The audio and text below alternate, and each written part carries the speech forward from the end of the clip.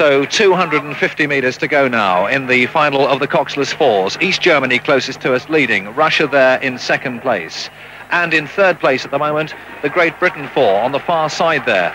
East Germany are leading. The Russians on the far side in the red are second, and the Great Britain four, Beattie, McNuff, Townsend and Cross, are going to get bronze, I think. East Germany first, Russia second, and Great Britain, if they can just hold on to it here, which they certainly are going to do, collect our second bronze of the morning.